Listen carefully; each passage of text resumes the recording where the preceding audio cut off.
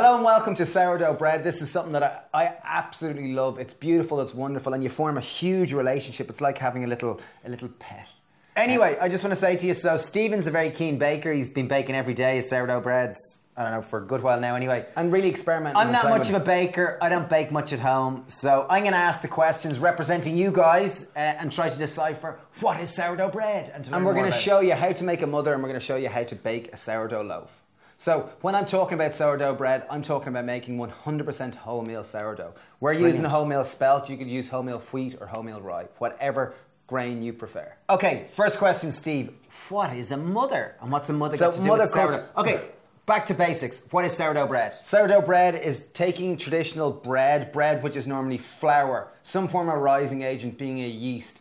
Traditionally, all rising agent was sourdough culture, but now in modern day society we use commercial yeast, which is kind of artificially produced in a lab, and that kind of puffs up a bread really, really quickly, whereas sourdough, generally I'll leave it proof for 6 to 12 hours, or even 24, proof meaning leaving it to rise before it even goes into the oven. Very cool. So this is a proofing bread, is it? Yeah, and the mother culture will be your wild yeast. So it's using wild yeast. That was my next question, and let me don't be jumping ahead of it. Stephen, darling. So what is a mother, and what's a mother got to do with? A mother culture. Okay, so let's make our own mother culture. So here's one here. This one I've probably had for about 6 months now, and I feed it daily. This is like having a little pet. It's my good friend. Let's call her Ursula. Let's call her Ursula in honour of Oliver. Okay. Okay, so this is how I will make a mother culture. So this is starting from scratch. This is starting from scratch. So this is for anyone out there that's interested in sourdough. This is how you make a mother. So you get a jam jar, any type of old jar you have. You will get whatever flour you want to make this out of. So I'm using 100% wholemeal spelt. You could use 100% wholemeal wheat, 100% wholemeal rye. Okay. Or could you use white if you were into just making white? You could use white, yeah, absolutely. So I'm going to put in about 1/4 jar of flour. Boom. Beautiful. Beautiful. Next we're going to get water. So boom, we're going to cover this in water. Just literally cover it. Just literally cover it. We're going to mix it around so there's no lumpiness. We don't want it too thick and we don't want it too thin. To me, that's a little bit... If it's more moist, it will attract more yeast quicker. So generally, I will always air mine on a slightly more moister side. Okay, I'm going to ask a really important question, Stephen. So what are the benefits of eating sourdough, and why should we be interested in sourdough? People with yeast allergies can often take sourdough bread. Okay, that doesn't sound that attractive to me. I don't have a yeast. Because you're using wild yeast, it will partially digest the bread for you, making it a lot easier to digest. Also, the yeast are full of a lot of probiotics, which are good for your stomach. So it's healthier for me. Healthier for you, yeah. Yes. Easier to digest. And you can control the flour and ingredients that are going into your bread. And 3, there's a wonderful harmony and relationship and something so beautiful about making your bread. And by having a mother culture, it means you have to feed it daily. And as a result, you're baking bread daily. Stephen bakes bread every day with his son Theo. They kind of tend to bake bread every day. And even and it really doesn't take long. And like we get in and we feed our bread, and it's like feeding the pet. You know, and it's a good laugh. Feed your bread or feed your mother? Well, feed the mother culture. Okay, boom. So I've mixed that. Boom. Can you see it like that? And literally, I will leave that for about 5 to 7 days. See it, Johnny? Can you get a shot in there? I won't even feed it. I will just leave it. Just leave it. And leave it. So it's really just like kind of like lumpy brown water. Yeah, just leave it. Leave it and neglect it. Neglect it for a week. Come back and go, oh wow, there's bubbles in it. And you'll smell it and it's going to taste... It'll taste a little bit brewery. Oh, it does smell like alcohol or like hopsy or alcohol. So I'll take that now. Okay, so now to feed my bread, what I will do. So now I have what one would call a culture. It may not be that active. The way you can see how active the culture is the amount of bubbles going through it. Active means the amount it's going to raise your bread. Yeah.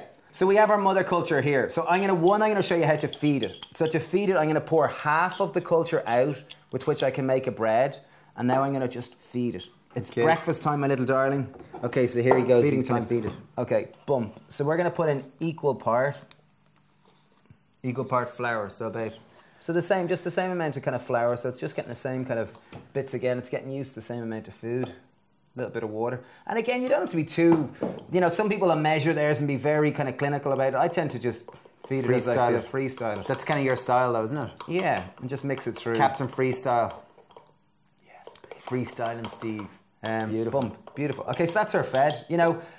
If you do live in a warm climate, you will have to feed it kind of twice daily. If you are going on holidays, put it in the fridge. You will keep it for a week. And you don't have to feed it for a week. You don't have to feed it for a week. Or give it to your friends, give it to your neighbours.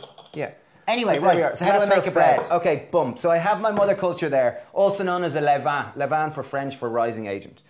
So I'll take that there and I'll decide, okay, I want to make a bread. I want to make a 2-pound loaf tin. This is a 2-pound loaf tin. So I'm going to take that there. I'm going to pour in flour. I tend to freestyle everything. You know, you can do it whatever way you want, but I'm going to add in flour. Brilliant. I've probably added in 200 grams. Okay, I'm going to add in a good pinch of salt. Boom. It's a nice pinch, yeah. Beautiful. Now I'm going to add in water. So now what I'm doing is I'm creating, I'm taking my mother culture and I'm creating a levain. So I'm creating kind of a bigger mother culture, if you will. So I'm going to mix this. And again, I don't want it too moist and I don't want it too dry. You can see right now it's too dry. And this might sound weird to you, but you'll really get it as soon as you start playing with it. It's a very organic process, like it is. I know myself, I don't bake, but when I'm in baking bread, there's an instinct. I think maybe it's passed down over years or whatever. It's in our DNA. DNA. If you can switch off your thinking brain and just get down with your bread, you'd probably normally use your hands, or would you use a spoon? I tend to use a spoon because I tend to make quite a wet dough.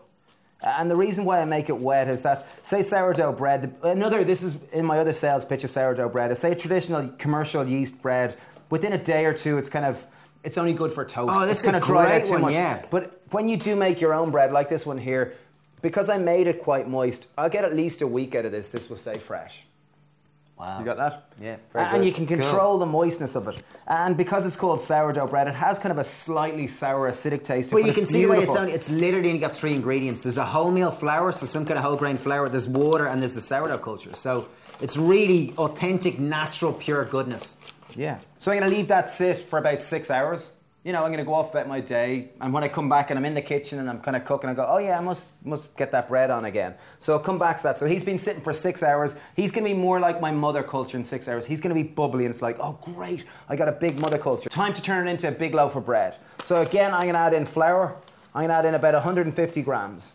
And you can change your grain and you can change your flour. Just always keep the same flour with your mother culture. So you could just start another culture, is that what you're saying? Yeah, well, start another mother. So this one is a little too dry for me. I like to err on the wet side. Okay, will you oil that tin? Yeah. So Dave's going to grease the tin. Just put a little bit of oil around it just so we can get it out really easy. So a little oil, I'm just going to put a little bit of oil and get a bit mix around, yeah. That's ready to go. So I'm going to put that in my loaf tin. You know, if you did have a little banneton, you know those lovely baskets, you could leave it to proof in that. Cool. If you don't, you could just use one like this. Because I'm using spelt, there's lower levels of gluten. I'm going to pour it in here. My beautiful brother has greased it already. Thank you, David. Oh, you're very welcome, Mr. Flynn. I'm going to leave him now to proof. To proof means to be left in a warm environment, typically around 20 degrees. And generally, I'll leave it proof for about 12 hours. So what I often do in winter, I'll put it in my hot clothes press. In summer, I'll just leave it out on the counter. So leave it out on the counter, go about my day. Day's work done. Oh, how are you, love? And I come back and look, that's what she'll look like. She'll be bubbly. So she'll rise up quite a bit? She'll rise up a decent amount. Probably, she won't double, but she'll go up probably another third. She'll have bubbles in her. She's ready. When you see her like that, it's she's like... She's definitely a she. Darling, absolutely. So I will put that in the oven and boom! So how long would you bake her for? I generally bake it for about an hour, 20 minutes at about 160 degrees. Okay, and so you get it out like nice this and you leave it cool and then cut it. But you'll see that for wonderful. Like, there'll be lots of experimenting with it. You'll have to play with it. But genuinely, I'm trying to inspire you that there's such a beauty and romance in it. A good indicator of if your yeast or your sourdough culture is working is have a look at that. Look at the texture, the bubbles of it.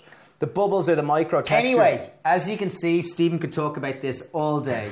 Okay, well, we're trying. But you see the way there's all bubbles? That indicates your yeast is working great or your sourdough culture is working great. Flinner, will you break bread with me? I would love to break bread with you. There you are. Oh, thank you, Mr. Flynn.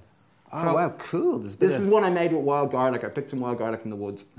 It's really good. It's wonderfully moist. It's fantastic. It's really delicious. Did Theo help you with this one? Yeah, this was Theo. My son helped me make this. Goes great. You know, I love toasting it, putting a bit of avocado, a bit of kimchi or sauerkraut with it, any type of pesto, hummus. It's a wonderful snack. Anyway, and the beauty is, sorry, if you do go to the trouble of making your own bread, you're going to eat it, and this is so good for you. And there's nothing like giving a present of it, really. Yeah. But any questions you have about sourdough, leave them below. Stephen will get back to you. As you can see, he's extraordinarily passionate about sourdough bread.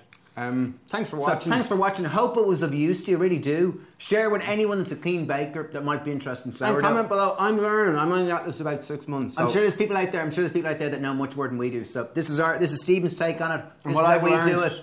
And thanks for watching. watching. Cheers. Bye.